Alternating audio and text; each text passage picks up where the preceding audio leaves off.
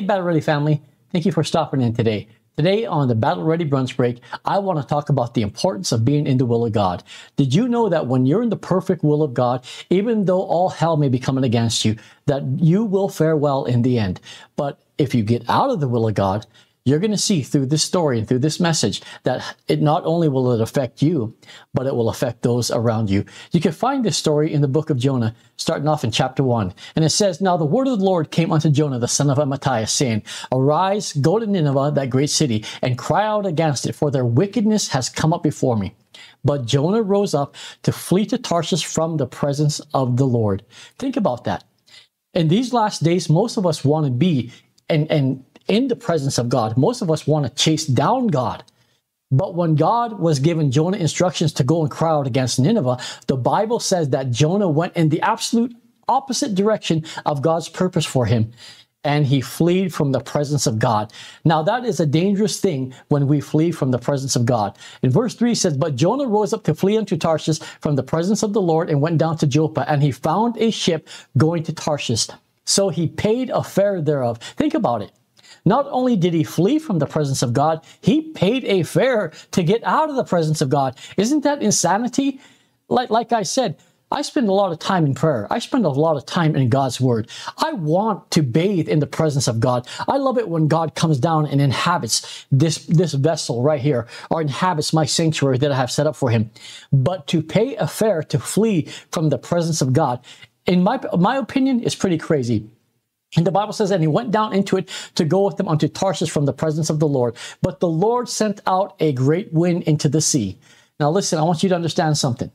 In verse 4, it says, "But the Lord sent out a great wind into the sea, and there was a mighty tempest in the sea, so that the ship was like to be broken." When you get out of the will of God, listen, either all hell will come against you, or God will do everything to get your attention, to get you back in alignment with him. I always tell people this, that if your spiritual compass is out of whack, then you need to recalibrate it and get back in alignment with the perfect will of God in your life. In verse 5, it says, "Then the mariners were afraid, and cried every man unto his God, and cast forth the wares that were in the ship into the sea, to lighten it of them. But Jonah was gone down into the sides of the ship, and he was laying there fast asleep.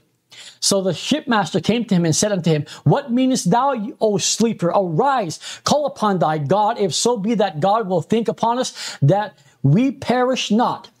And they said, every one to his fellow, Come, and let us cast lots, that we may know for whose cause this evil has come upon us. So they cast lots, and the lot fell upon Jonah. Then they said unto him, Tell us, we pray thee, for whose cause this evil is upon us. What is thine occupation, and whence comest thou? What is thy country, and what people art thou?"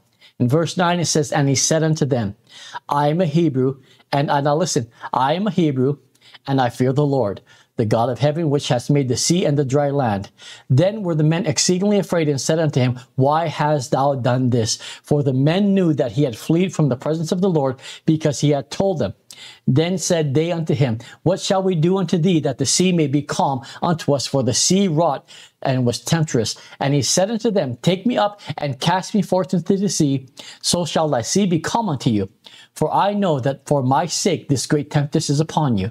Nevertheless, the men rowed hard to bring it to land, but they could not, for the sea wrought and was tempestuous against them. Wherefore they cried unto the Lord, and said, We beseech thee, O Lord, we beseech thee, let us not perish for this man's life, and lay not upon us innocent blood, for thou, O Lord, hast done it as it pleased thee. So they took up Jonah, and cast him forth into the sea, and the sea ceased from her raging. Then the men feared the Lord exceedingly, and offered a sacrifice unto the Lord, and made vows." Question number 1 I have for you. What was the result? Think about this. What was the result of Jonah's disobedience? Jonah was told to go to Nineveh and to cry out against it. And instead of going to Nineveh, the Bible says he fled from the presence of God, and he went to Tarshish, and he paid a fare to flee from God's presence. And when he got on the boat, not only did it affect Jonah's life, but it affected other people's lives that were around him. Question number 2. How did Jonah's disobedience affect others? And question number 3, And I want you to answer this from your heart. How does disobeying God affect you and others? Now in verse 7 it says, now the Lord had prepared a great fish and to swallow up Jonah, and Jonah was in the belly of the fish 3 days and 3 nights. Chapter 2 verse 1, then Jonah prayed to the Lord his God from the fish's belly. And then in verse 10 it says, so the Lord spoke to the fish, and it vomited Jonah onto dry ground. Think about this. The Bible says that in Jonah's disobedience, it affected those that were around him. And it may be one thing for you to walk away from the will of God. It may be one thing for you to flee from the presence of God. That is something that is completely up to you. But I have to say this, that when your choices affect others, that, my friends, is when you're in error. Because you may not care a hill of beans about your walk with God. But when God has a plan for you and God has a destiny for you and God is asking you to do things and you flee from that, you have to remember that it will also affect those around you. And so the Bible says that Jonah was cast into the sea and God prepared. God is a provider. He will make a way where there seems to be no way, because God would preserve Jonah, because God still had a plan for Jonah to do. And the Bible says God prepared a whale and the whale swallowed up Jonah. And while Jonah was in the belly of the whale, he cried out to the Lord and he petitioned God, and he had a great prayer from there to verse 9.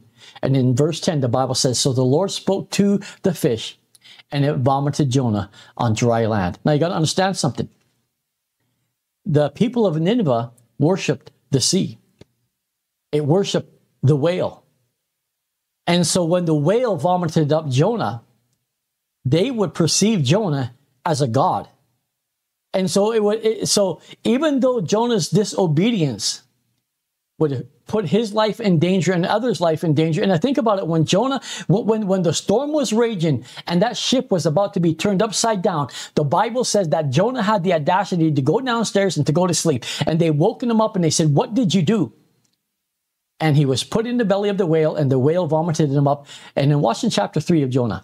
Now the word of the Lord came to Jonah the second time, saying, arise, go to Nineveh, that great city, and preach to it the message that I tell you.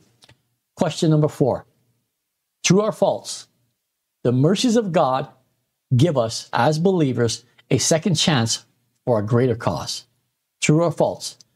The mercies of God give us, as believers, a second chance for a greater cause. Verse 3, so Jonah arose and went to Nineveh according to the word of the Lord. Now Nineveh was an exceedingly great city, a 3-day journey in extent. And Jonah began to enter the city on the first day's walk. Then he cried out and said, yet 40 days and Nineveh shall be overthrown. And the people of Nineveh believed. So the people of Nineveh believed God, proclaimed the fast, put on sackcloth from the greatest to the least. Then the word came to the king of Nineveh. And he arose from his throne and laid aside his robe and covered himself in sackcloth and ashes. Verse 10. Then, now listen to this. Then God saw their works, that they turned from their evil way, and God relented from the disaster that he had said he would bring upon them, and he did not do it. You want to talk about the mercies of God? That when Jonah was given a second chance, when Jonah in his disobedience and was thrown into the sea, and God provided a whale, and that whale preserved Jonah because God had a purpose. And when that whale spit him out, and when he went, because God is a second chance God, and when he went in the direction that God gave him, and when he went to that great city of Nineveh and began to cry out against it, the Bible says that they listened. And they humbled themselves, and they tore their clothes, and they sat in ashes. And the Bible says that God relented from the disaster that he had said he would do to bring upon them, and he did not do it. Question number 5. Did God's mercy turn from judging Nineveh? If so, why? Why did God's judgment turn from Nineveh? In Jonah chapter 4, it says, now watch this. You're going to see something. In Jonah chapter 4, it says, but it displeased Jonah exceedingly, and he became angry. Now, have you ever seen God get a hold of somebody that you didn't care for? Have you ever seen God get a hold of somebody that has been a thorn in your flesh, that has spent maybe months or years just turning your world upside down? And then all of a sudden, God would speak to you and say, go tell that one about the saving power of my son, Jesus Christ. And you don't want to do it. And then finally, God forces you, with a strong arm, he forces you to do it. And when you do it, that person changes and turns his heart to God. Will it upset you? Would it upset you like it did Jonah? It says in verse 1, that when Nineveh cried out to God and repented, that it displeased Jonah exceedingly, and he became angry. Verse 2, so he prayed to the Lord and said, oh Lord, was not this what I said when I was still in my country? Therefore I fled previously to Tarshish, for I know that you are a gracious and merciful God, slow to anger and abundant in loving kindness, one who relents from doing harm. Therefore now, O Lord, please take my life from me, for it is better for me to die than to live. When I was reading that, I was thinking to myself, how pitiful. How pitiful that instead of God destroying a whole city, the city of Nineveh, because God's intentions was if Nineveh was not going to repent, that God was going to destroy that whole city and wipe them all out. And because God did not do that, because God was slow in anger and he was great in mercy, the Bible says that Jonah's heart turned bitter and he said, well, how about you? You didn't take Nineveh, then how about you just take me? For it is better for me to die than to live. Then the Lord said, verse 4, is it right for you to be angry? Question number 6. Is it right for us as mankind to dictate who God should and should not forgive? Think about that. Is it right for us as mankind to dictate who God should and should not forgive? And I want you to explain your answer. Verse 5. So Jonah went out of the city and sat on the east side of the city. There he made himself a shelter and sat under it in the shade till he might see what would become of the city. And the Lord God prepared a plant and made it to come up over Jonah that it might shade him from his head to deliver him from his misery.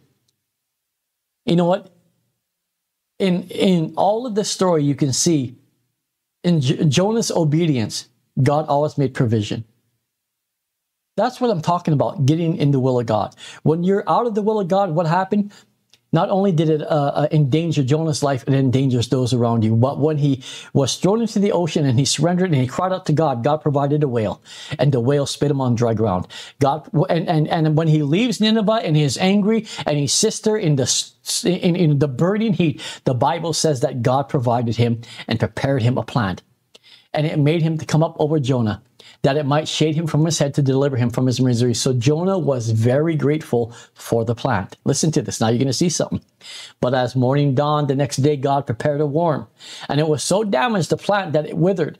And it happened when the sun arose that God prepared a vehement east wind, and the sun beat on Jonah's head so that he grew faint. Then he wished death for himself and said, it is better for me to die than to live. Now I want you to understand something. The Lord giveth, like the book of Job says, the Lord giveth, but the Lord taketh away. Blessed be the name of the Lord. Should we not also receive bad as we do good? God, the Bible says, provided him a beautiful plant to shade himself.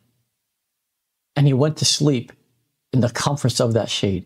But when he woke up, God provided a worm to eat that plant, then an east wind and a burning sun, and it beat upon Jonah's head so that he grew faint, and then he wished death for himself and said, is it better for me to live than die? Question number 7. True or false?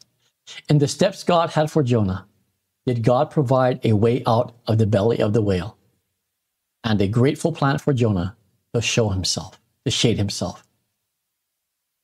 Did God provide a way out of the belly of the whale when he cried out to God? And did God provide for Jonah a grateful plant for him to shade himself? True or false? Then God said to Jonah in verse 9, now listen to this. Is it right for you to be angry about the plant? And he said, it is right for me to be angry, even unto death.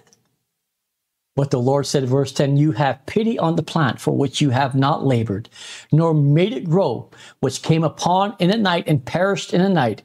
And should I not have pity on Nineveh, that great city in which you are more than 120,000 persons who cannot discern between their right hand and their left hand, and much livestock? Think about what God said. You have more pity on that plant that I gave you and have taken away, and it has caused you to have anger.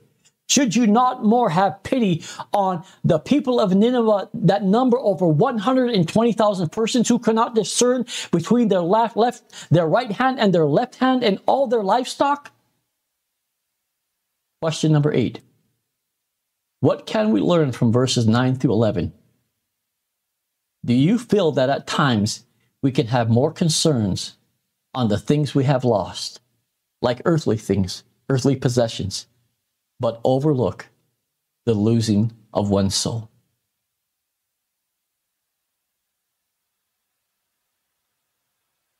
When I read this story, I think, when we have lost the passion or the heartbeat of God, which is souls, when we have lost that vision, I believe that we, our nation, and those that we love are in a dangerous place. I've said it before. We are God's plan. He doesn't have plan B. We are his mouthpiece. We are his hands. He speaks to us, we listen. He speaks to us, we speak. He asks us to touch the sick and to lay hands upon them, we do. He speaks to us, he touches to us. But when we come to the point where our daily lives based on the earthly possessions hold more value than the souls of mankind, I really believe that we need to check ourselves. Brothers and sisters, don't run from God. Don't run from the will of God. And even if the will of God may cause you to be stretched or to be uncomfortable, it will fare well in the end. Remember the greater cause. Remember that the greater cause to Jonah's obedience was a whole nation of over 100,000 people to be saved. That was the greater cause. I hope you enjoyed today's Bible study. I ask that you would click on the link, and I'm praying that you answered the questions in the process of going through this. I love you guys. We'll see you next time. God bless you. If you enjoyed today's podcast, we ask that you would consider supporting this ministry. You can be a part of sharing the gospel to the lost through your financial support. God bless you.